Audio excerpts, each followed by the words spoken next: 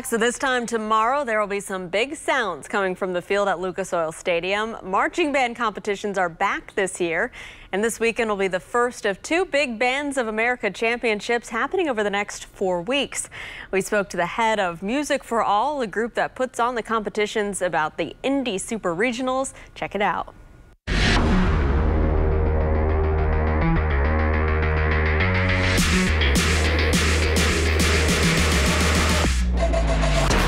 Bands of America is a series of events across the country. We have 22 this year that culminate in the Grand National Championships in November. We are totally at capacity with 64 groups from 7 states, and 43 of those are groups from Indiana.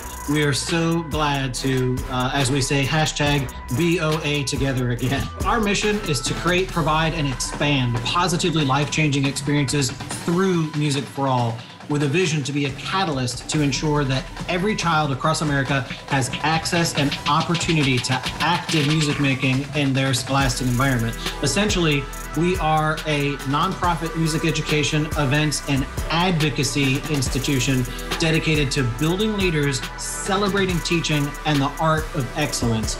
And that leadership aspect is a through line of all of our programming. So we have Bands of America during the fall, we have a national concert festival in the spring, and then a summer camp, the Summer Symposium at Ball State University, where we have about 1,700 students. That leadership is the thing. So we're not in the business of making professional artists, we're making professional people. Since 1984 at the then Hoosier Dome, we have been running events at either the RCA Dome or Lucas Oil Stadium. And it was by design of Visit Indy, the Convention Visitors Bureau of Indianapolis, and the city to relocate or move then Bands of America, and we switched our namesake to Music for All in about 2007, 2008 to Indianapolis by design. So they physically relocated us from the Chicagoland area to Union Station in 2003 so that we could embed ourselves and become a part of the fabric of the community. So while we're a national organization, Indy is where we work, live, and play, and we are dedicated to assisting as much as we can with both IPS, Indianapolis Public Schools, the surrounding communities, Central Indiana, and Indiana schools generally. And our thanks to Dr. Jeffrey Earnhart for being with us. The Bands of America Indy Super Regional gets underway with preliminary competition tomorrow morning.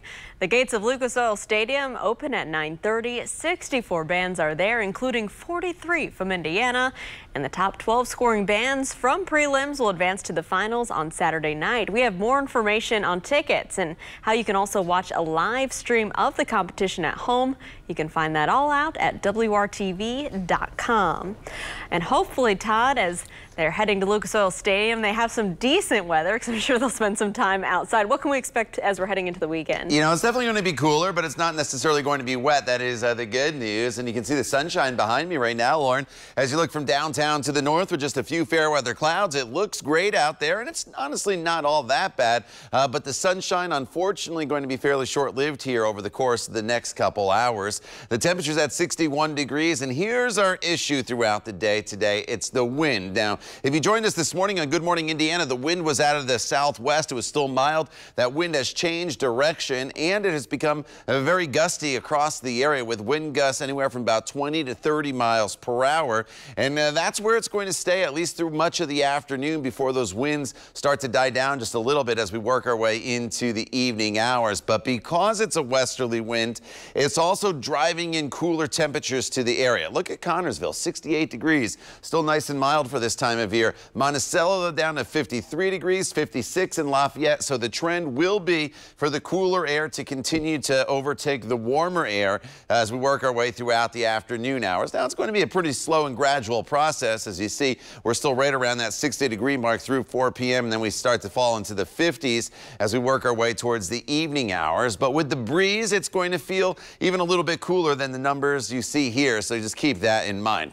Now, Now, this morning we had some rain showers. Those have all pushed off into Ohio. We have this nice little wedge of clearer skies here across central Indiana, and that's the sunshine you saw in the tower camera. While a pretty vigorous area of low pressure is moving across Lake Michigan right now, and this is going to spin the clouds into our area. I'm not too concerned about the rain. There could be a spot shower, but it's more so the rain chance or the clouds that'll move in compared to the rain chances this evening. So the trend will be cooler, still breezy, and becoming mostly cloudy throughout the evening hours. With sunset, that'll be at 6:57. And then for the day tomorrow, it's going to be a cool day. It's going to be one of the cooler high temperatures we have seen in quite a while, and it's not going to help with the lack of sunshine out there either. So tomorrow's definitely a day you want to